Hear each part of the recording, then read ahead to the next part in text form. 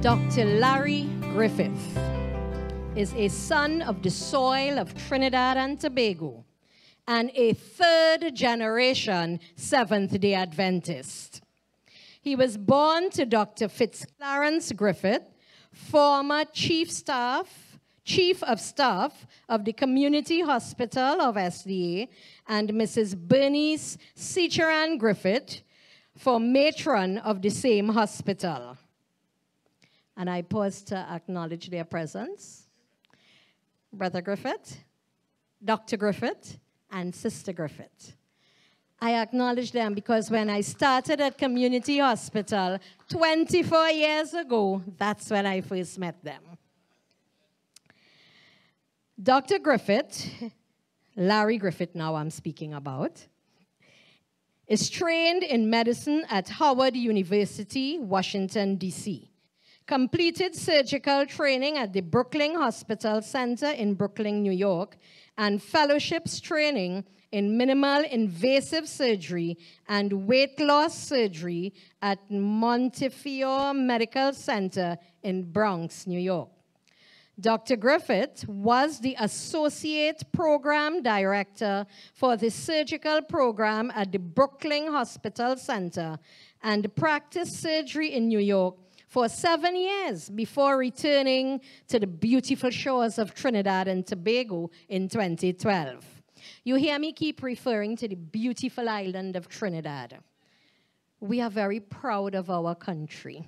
It is beautiful. It is still paradise in spite of. He currently is a consultant surgeon at Eric Williams Medical Science Complex, where he runs the weight loss surgery program. Dr. Griffith has long been involved in community outreach and health education and is the president and co-founder of Trinidad and Tobago Advent Professional Society, better known as TTAPS, which is a medical mission charity. Dr. Griffith is married to Selena Griffith, a registered nurse and business administrator, and is the vice president and co-founder of TTAPS. Together, they have one handsome son, Malachi Griffith. Where is he? Oh, there he is. Give us a little wave, Malachi. All right. Dr. Larry Griffith sees himself as a servant physician under the leadership of the great physician. I give you Dr. Griffith, Larry Griffith.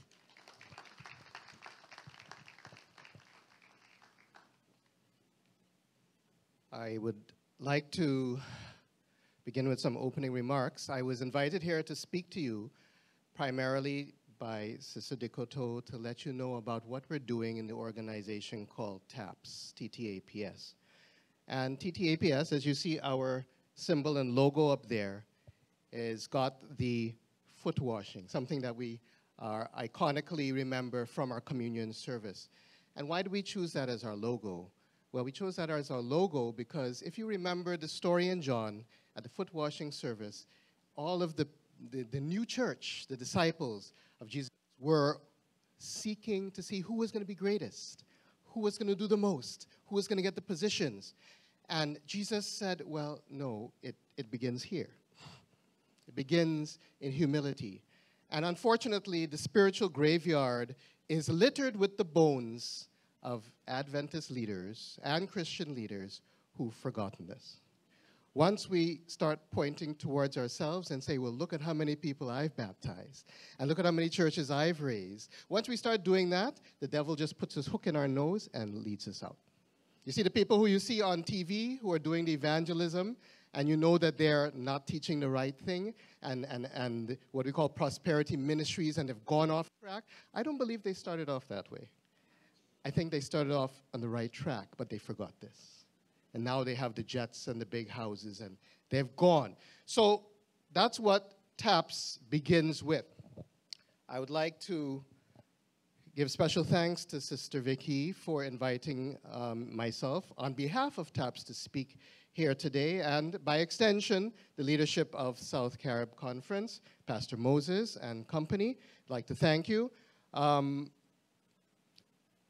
work that is being done will be done by lay people. We all know that. And so this organization represents just one of many lay organizations. And so all of you healthcare workers, I'd like to wish you a happy 2020. A happy 2020. Now, of course, understand, well, what I speak always from prophecy, because I always believe that Jesus is coming in my lifetime. I firmly believe that. It's not the soon thing that we've been saying for decades. It's his imminent coming is in my lifetime, and I don't believe that my son is going to grow to be an adult before he comes. And if you were looking at the news just yesterday, President Trump sent a missile and killed one of the top generals of Iran, and then had the gall, the temerity to come on television and said, I did it to stop a war. So you kill a top lieutenant of an enemy country and say you did it to stop a war. Okay, so if you look at all the news that's going on TV, you'll understand that 2020 is going to be a very bad year. I'm not a pessimist, I'm a realist. 2020 is going to be a very bad year. And so I want to leave this message with you today. If you want to survive in 2020, you better pray plenty, plenty. And so I'm glad that Sister Vicky has a very aggressive, ambitious agenda for health, because we need it. We are at the end of time. And so, as a result, my message today is called No Time to Sleep. Where did I get this message from? Well, when I was younger, I used to really like the spy and thriller genre. And one of the people I unfortunately used to really like was James Bond. Because, of course, whatever was going on in the world, he was there to save the day through wits and gadgets and whatnot. And as a result, he always seemed to come out on top. Well, the world is a dangerous place today, more dangerous than the movies even suggest. And unlike Mr. Bond, we have to do the same thing by not relying on ourselves and our wits and our gadgets, but relying on God, the Holy Spirit. And so I named his movie that's coming out next year. It's called No Time to Die. Well, today we're going to talk about no time to sleep. Let's pray. Lord, we thank you for your love and mercy. And we thank you that everybody here really does want to bring your coming sooner by doing the work that you sent us to do. And I pray, Lord, that we will all be inspired to do a better job of that, is my prayer for Christ's sake. Amen.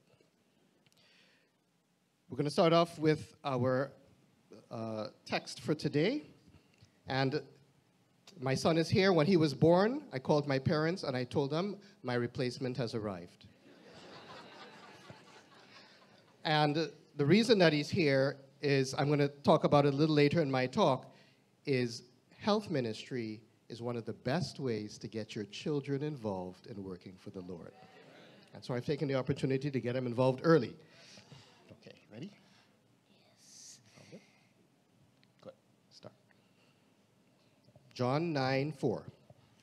I must work the works of him that sent me while it is day.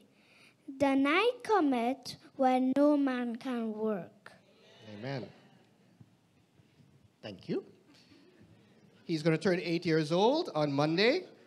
And if you looked in your Bible, you will realize that there were at least a couple kings in Israel's history who started when they were 8. So 8 is not too young.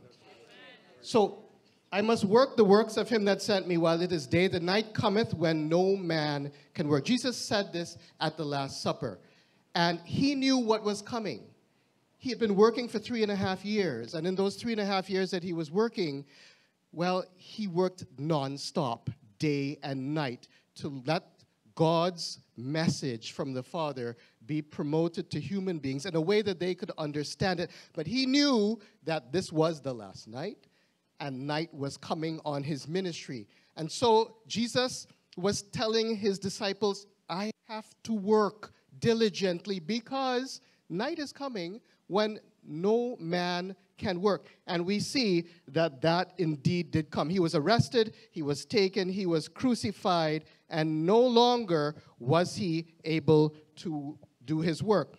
But before that happened, he tried to prepare his disciples for the same process. Because once he was gone, they were going to have to take on the ministry that he was leaving behind. Next one, please. And so he went out into the garden to prepare in the way he always did. Everywhere in the Bible it says he began his day early, before the sun was out. He went out and started to prepare for his day. And we are supposed to be doing the same thing. Before we start our day as health professionals, we are supposed to get up early in the morning and get ready for our days because we don't know what we are going to meet. And so he sent them to set them to pray with him. And unfortunately, when he was getting up from in between his sessions, he came and found them sleeping.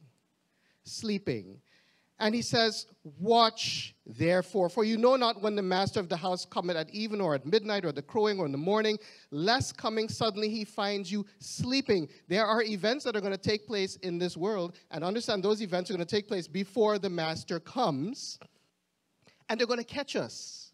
You see, if you think Jesus is coming far out in the future, you won't be prepared. Understand that the day you die, Jesus came for you. Because the next thing you open your eyes to will be his coming, either the first one or the second one. Or I should say second one or the third one. Okay? So everybody has to live in a life of continuous preparation. And when you sleep, not physically, because you understand from health and you start that you must get your 8 hours of sleep. As health professionals, that's difficult, but you still have to do it. Yes? Next slide. It said that he found them sleeping. And he said to them in verse 40, watch and pray. Watch and pray that you enter not into temptation. The spirit indeed is willing, but the flesh is weak. How many of you have been willing? You've been willing for many years. Willing. You just want to go out and do what God asks you to do, but you just don't know how. You just don't know where to start. Yes? Well, TAPS was about that, and I'll get to that in a little bit. Next slide. Sleep. Jesus talks a lot about sleep in his ministry. In fact, he gave the parable of the 10 virgins who fell asleep. But you see, there was something different between the two sets of virgins, the 5 that slept. All of them slept. But the 5 virgins, even while they slept, they were doing something that was a little bit different. And I preached a sermon about this just about a month ago, which I can't go to in detail. But to summarize, I want to say this. The difference between the sleeping virgins that were prepared and the ones that were not prepared had to do with something called continuous flow. Continuous flow. Continuous flow had to do with having a constant connection with God, symbolized in Zechariah by the olive trees that were pouring olive oil into the lamps continuously. So it didn't matter what time they woke up, what time the events were taking place, they were always filled with the Holy Spirit. Compared to the other 5 virgins who were filling themselves with buckets of oil. So you go to the grocery store, I ran out of oil, I go to the grocery store, I buy a bucket. I run out of oil, I buy a bucket. But you know what? When the grocery store is closed, like on New Year's Day, and you need that oil, you can't get it. And so when the event takes place at the end of time, and you need the Holy Spirit, well, you can't get it. You have to be continuously tapped into Jesus, and he would be filling you with that oil. So the problem with sleep is that when you sleep spiritually, you shut yourself out when the bridegroom cometh. And that's what those 5 virgins learned. Now, you wonder, well, why am I preaching to you today? Well, this is the preamble to what TAPS is about, because it is based on this that we have TAPS, okay? There's a principle involved. Jesus said, watch and pray that you enter not into temptation. Well, what is watching? Well, we know what praying is, but what about watching? What does that entail? Well, we have to go back to Ezekiel chapter 33 to understand what that entails. You see, he gave Ezekiel a vision, and he said, set a watchman. Set him on the wall. And when the enemy is coming, the watchman is supposed to say, hey, get ready. Get your swords ready. Get your shields ready. Lock up your doors. Get the children out of the fields. The enemy is coming. And the job of the watchman was twofold. They had to look to see the signs that the enemy was coming, and they had to prepare the people for the enemy that was coming. That is the twofold job of watching. And you will see that the watchman was held accountable by God. So that if the watchman did his job well and the people were told, hey, look, the enemy is coming. And they say, well, you know, we've been hearing that for the last 50 years in the Adventist church. And they continue doing what they're doing. Well, if the enemy catches them, God says, well, they die in their sins. But if they listened, you watchmen have saved a person's life. That's what we're about in healthcare. We are watchmen. You see, but if we fail to do the job, you see, healthcare workers are special people. It's not that everybody else is not special. So if you're not a healthcare worker, I'm not saying you're not special. But what I'm saying is healthcare is a special gift that God gives. And it is a big responsibility. Why? Because healthcare workers are likely, in a large percentage of situations, to be meeting people at their worst, at their most needy, at their most vulnerable. And as a result of that, they are more likely to want to listen to what you have to say about God. So that's what makes it so special. It's not about us. It's about who we are meeting. You understand? So, when you are a watchman, as a healthcare worker, you get to meet people who are likely to listen to what you have to say because they're looking for answers. Many of them are on hospital beds, and all they're doing is looking up. Yes? All right. So, watching involves hearing the word, paying attention, preaching it, and living it. That's what watching is. And of course, the prayer that goes with the watching supports that effort. When God comes, he says, I come quickly, and my reward is with me to give every man according to his work shall be. Of course, the work that we do is simply the fruitful outbearing of what's going on in the heart. So we're not saved by our works, we understand. We are saved by grace. But real grace bears fruit. You understand? So when God comes to say, I'm giving you your reward according to your works, it's because if his grace was in you, you're going to bear the right type of fruit. And he says in Matthew 7:21 that many people in that day, who in particular will be healthcare workers, will say, Lord, Lord, Lord, Lord, haven't I done this in your name? Didn't I go and do that in your name? And he will say, depart from me. You didn't do the will of my Father. We did our own will. We did our own thing. And like Cain, we tried to palm it off as the real thing. Notice what the virgin said when the bridegroom came. What did they say? Lord, Lord. Right? Just before they were shut out. And so that's one of the reasons why TAPS was created, as I will say again shortly. This is a very important quote from Ellen White. It says, the great day of the Lord, which is right upon us, awakens neither alarm nor rejoicing in heart. That's lukewarm people, right? Why? Because we're sleeping. It is a solemn statement that I make to the church that not 1 in 20 whose names are registered upon the church books are prepared to close their earthly history. Not 1 in 20. That's probably about 5 people in this auditorium. Are prepared when God brings an end to earthly history. Last line, there are many who are unprepared to meet Christ. Why? Because they are not doers of the word. Action is very important in what we do. And according to this text that's next, the Bible says, of whom much is given, much is required, which means that if God has given you a great gift, you have greater responsibilities. And we know that not all gifts are created equal, because Paul said, covet earnestly the best gifts, yeah? Be apostles, be prophets, etc., as opposed to those who speak in tongues. So healthcare work is a great gift. Therefore, if you are a healthcare worker, well, you have a lot of responsibility. The bar is set very high for you to do the job that God asks you to do. And so every one of us must be involved in this medical missions. Medical missions. God sends us all to be medical missionaries. And this is another quote, which probably was said this morning. Medical missionary work is the right hand of the gospel. It is necessary to the advancement of the cause of God, as through it men and women are led to see the importance of right habits of living. The saving power of the truth will be made known.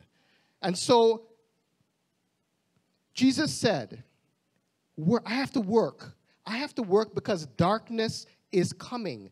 I have to work while it is light. And John 9:5, he says, as long as I'm in the world, I am the light of the world. John 5:39 says, search the scriptures, for in them you think you have eternal life. They are they which testify of me. And Psalms 119, 126 says, it is time for thee, Lord, to work, for they have made void thy law. So what do I mean by these three texts? As long as Jesus is in the world, there's light in the world. When Jesus is extinguished from the world, there is. So therefore, our time, cut off time, for when we have to do the work while it is light, is we are working until when? Until the light of Jesus is extinguished from the world. And the scriptures testify of the light of Jesus. So when the time comes when the scriptures are outlawed, the true scriptures, and the true knowledge of Jesus is outlawed, what has to happen next? What has to happen next? He has to come. So how do you know when Jesus is coming? When the laws are passed that outlaw the true worship of Jesus. Then there is no more work that can be done. Then it means that the devil has taken over the world. Then it means that Jesus has to come to save us. You understand? That's why David said, when they've made void thy law, it's time for you to get to work, Lord. So how close are we to that? Work till the night is coming. How close are we to that? Let me just show you this very simple thing. I don't have a pointer. I wish I did. It would have made this so much nicer. But, go back. Sister White says, and I paraphrase, that she set up God's people in the center of the earth, center of the world. And if you were to be able to look up at that map over Africa, I hope you know your geography because I don't have a pointer, but over Africa, in that little dark square, that's where Israel is. Israel is in the center of the earth of the time. If you were going from Russia in the north or China, Russia to the north, south to Africa, you have to pass through Israel. If you're going from India and China in the east and going west to Europe, you have to pass through Israel, and vice versa. All the trade routes would have to pass through Israel. And when you pass through to Israel and God's people, you have to pick up something. What did you have to pick up? Wheat? No. Oil? No. You have to pick up some knowledge of God. That's why he put them there. Because you have to pass through the word of God on your way to your destination. You understand? So God's church began there. And after Christianity started, God's church spread out from the center of the world in the Mediterranean. And as the devil fought back, the countries out to the east of that became hardened in idolatrous and alternative religions. So now China today is Buddhist. India is Buddhist and Hindu. The whole Middle East became hardened in Islam, right? The whole north up by Russia is Orthodox Christian, which is just another brand of Roman Catholicism, if you study history, right? Africa got taken over by, everything green there is Muslim, by the way. Africa is taken over by Muslims. Europe, in purple, is Roman Catholic, right? Protestantism is the light blue. And as persecution followed God's people moved west. And I love to study history. And when you study history, you realize that God always protects the people, protects the country that is the repository of his people. Why? Because he has to protect his people so that they can give the word. So if you look at history, whenever Europe tried to unite as a Holy Roman Empire to stamp out Protestantism, through Charlemagne, through Napoleon, through Hitler, Who stood in their way in history? What country? Great Britain. Great Britain. They could never conquer Great Britain.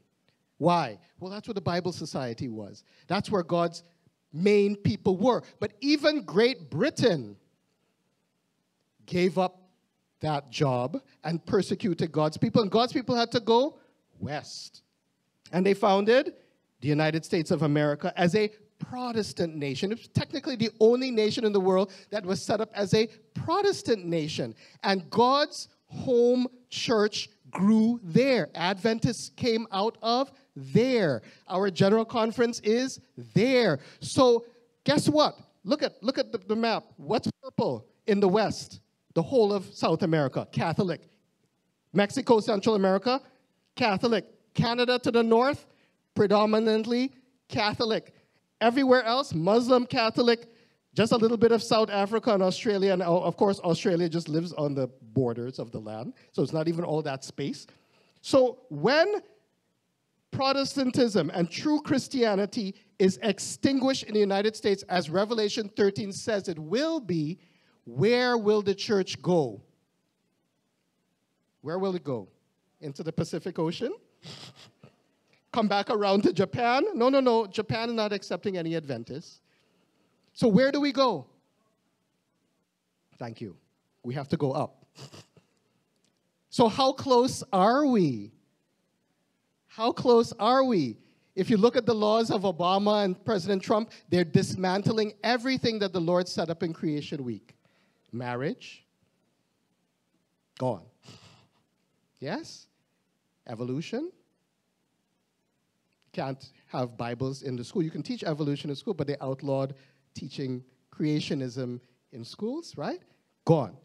So America, which was a Protestant nation, is now plucking out its Protestantism, and it's starting to talk like a dragon, right? So when America finally falls, right, and if they impeach President Trump officially, who's going to be the president? A Roman Catholic, right? Pence.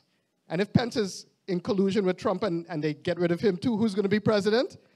Well, Nancy Pelosi, who's also Catholic, who was kissing the Pope's ring. So, there's nowhere to hide.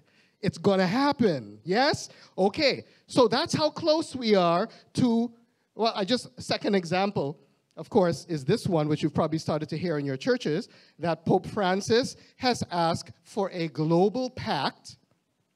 Mind you, no other leader in the world can invite all the leaders and all the who's who of the world to come to his residence to sign a pact, except maybe the American president.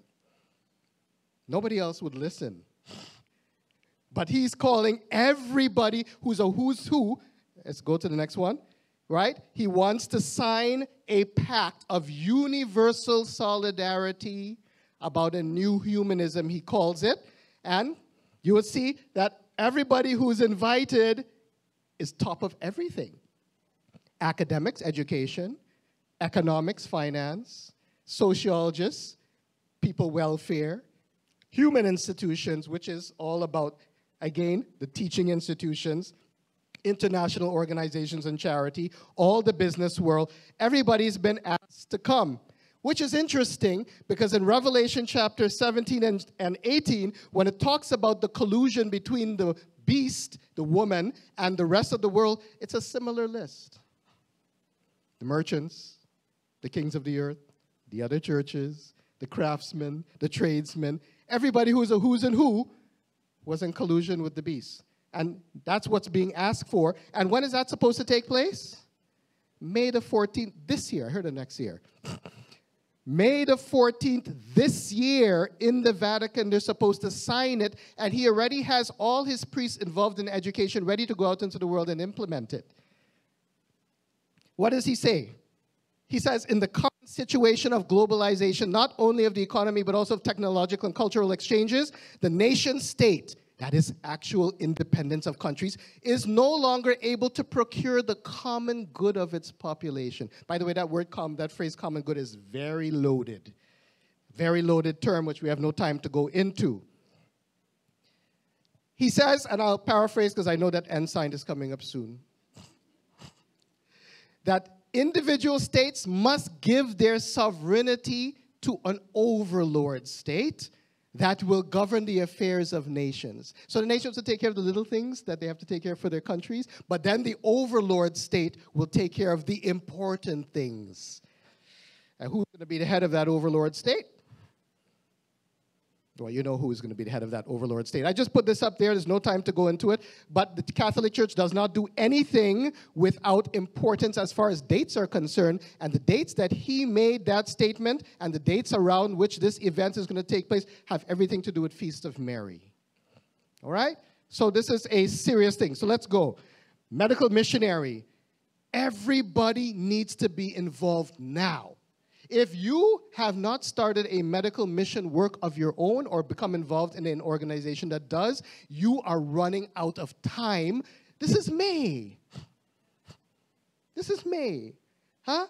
If you haven't started, you're going to be like the virgins looking for the bucket of oil, and the supermarket is closed for business. When Jesus drops that censer and says probation is over, there is no oil to get. You either have it or you don't. All right? So, let's get to what we do. So my wife and I, thank you. It's over there now. So my wife and I have been doing ministry for as long as. Before she met me, she was doing ministry. I've been doing ministry. I've always been involved in hospital ministry. So when I lived in New York, Brooklyn Hospital, Adventist Association of Lay Members, this was my ministry. And in that ministry, I used to have meetings every week where I was taking people who were backslidden Adventists and studying with them and trying to pull them back into the fold. When I came here, when I came to Trinidad and Tobago, we had to start a new ministry, and this is TAPS. We founded it in 2013. It is a legitimate operation. And we do pay taxes, and we are chartered with the government, et cetera, et cetera. And we started doing our work in TAPS as we continued expanding the things that we did away. And then we came to the point where we said, you know what? We shouldn't do this alone. We need to incorporate other people to also be involved. People who otherwise would probably never get to start because they just don't know what to do. And my heart went out to the physicians because as a physician going to training, I understand how difficult it is to find time to do the Lord's work. Except when the Lord comes, he's not going to say, okay, let's carve out the physicians. I'm going to deal with you separately as far as rewards are given because I understand what you're going through and you were on call last night. So I'll give you a bly. No. God doesn't work that way. There's nowhere in the Gospels that says he has a stratified reward system. So I said, let me get the physicians together and say, listen, this work must be done. You must be a part of it. Forget that you have, assignments for tomorrow. You have to carve out time to do it. And you have to use the talents that God gave you to do it. Because your responsibilities are great, and he's going to hold you to a high level when he gives those rewards. And so I got on the telephone, and I just started calling people. I started with the people I knew, and I called, and they told me who they knew, and I called, and then I started having group, and my wife and I would have banquets, and we would, have lunch banquets, and you say, look, this is what we're about, this is what we want to accomplish, and our group grew to about 30 original members. But, as is the case with anything, not everybody is going to be committed to the cause, for various and sundry reasons, some that are legitimate and some that are not. And so out of that 30 original, we have 22 core members who I can call on at any time and expect that they will be there when we go out and do the work that we do. Involved in that, we realize, physicians really can't do it alone. There's some things that we want to do. We have to have some nurses. So we got nurses. My wife is a nurse. My mother is a nurse. And so we got some nurses involved. Then we realized, there's a whole spiritual side of things that we may not be the best at. That's not our gift, necessarily. And so we got in a couple pastors. And the pastors that came in are people who were just finishing theology or just finished theology, and we brought them in and said, okay, you're going to be that spiritual emphasis side of things.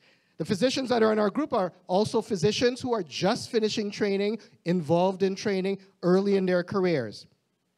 And so what our goal was is to do door-to-door ministry. And in that door-to-door ministry, we plan to do what Sister White said, take health care to the people and not wait for the people to come to us. Take it to the people and bring the message of the gospel along with it to the people. And so this is an example of our group, TAPS. There are a few TAPS members that decide to come out today. Please stand quickly so you can see who you are. Even if you only made it to one meeting and you're going to come again, you can also stand. All right? So we have quite a few TAPS people here. Our philosophy is basically God said it in his word, we simply going to obey. That's what it's all about. And so TAPS follows the scriptures. So Matthew 28 says, teaching them to observe all things. So we teach.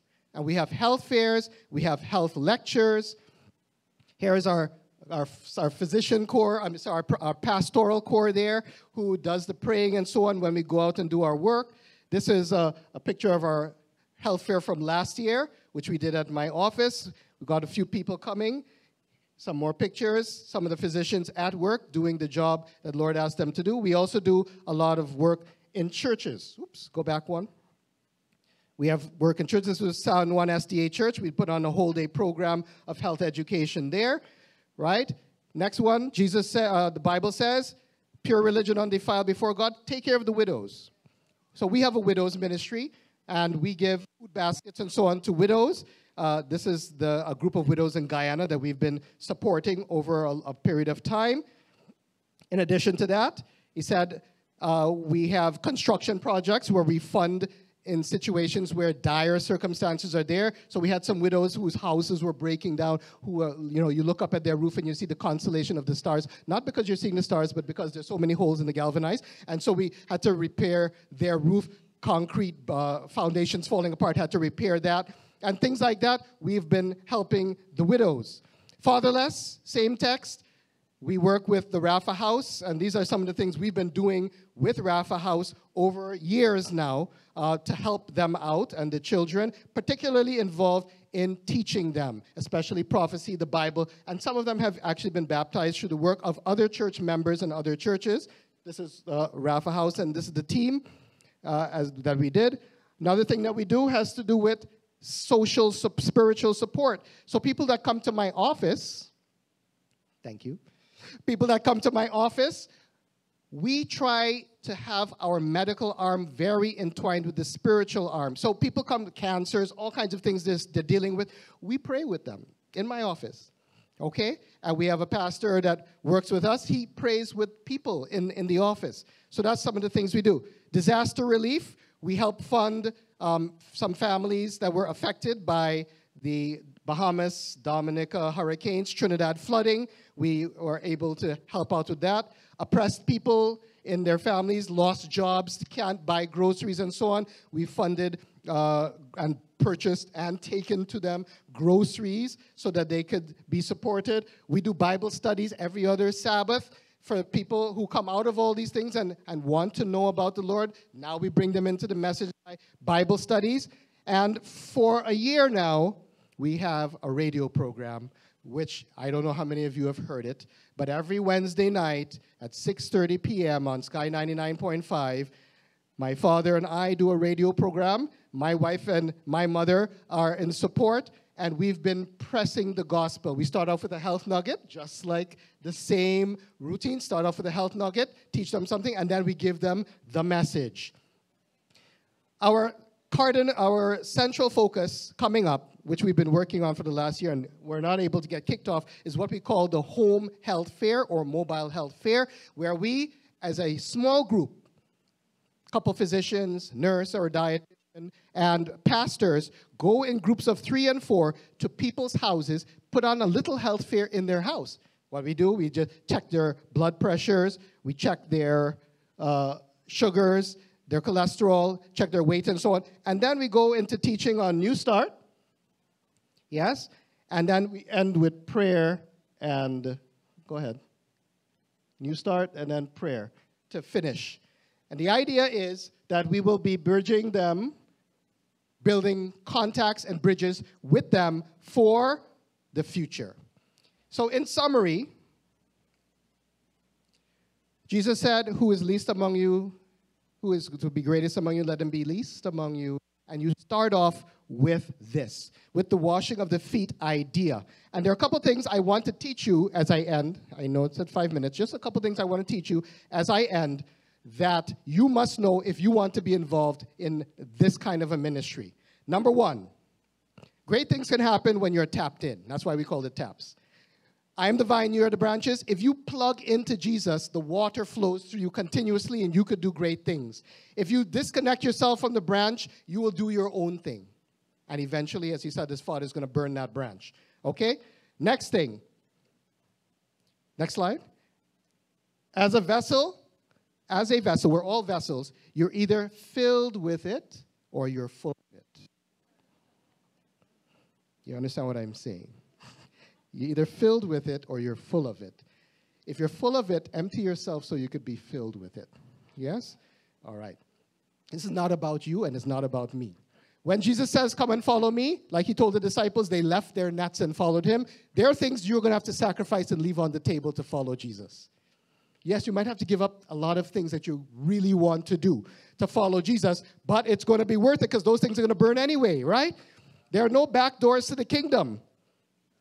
Everybody has to take up their cross and follow him. We all have to have our burdens and start working where your burden is. Next thing, he's going to take you out of your comfort zone. That's the only way he can prove your love. If you do the things you love to do, well, sure, it doesn't mean that you're loving him. But he's going to take you and put you somewhere that you're uncomfortable, like Jonah. Yeah, Jonah was a prophet. He could teach to the Israelites all day long. But when it came to Nineveh, oh, no, that's not my comfort zone.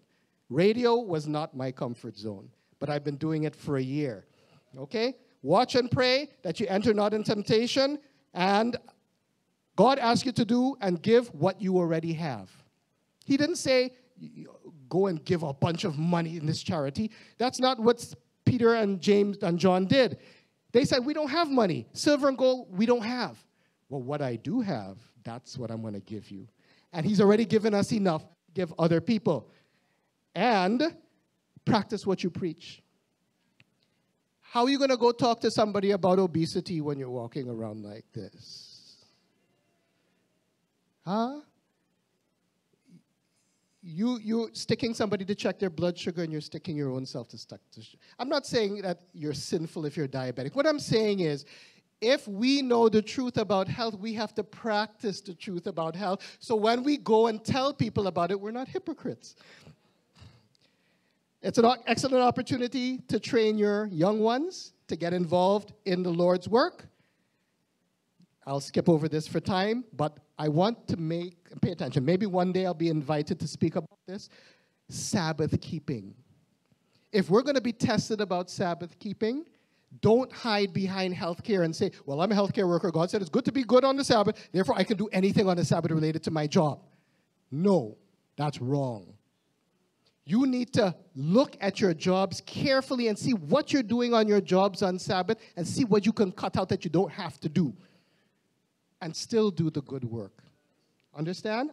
I wish I could say more about that, but I can't. I, for one, have learned that on the Sabbath when I have to do rounds, I give out a book to my patients as much as I can. That's one of the things I've learned to do. So this is it. Work, for the night is coming when no man can work. And that means there's no time to sleep. Thank you very much.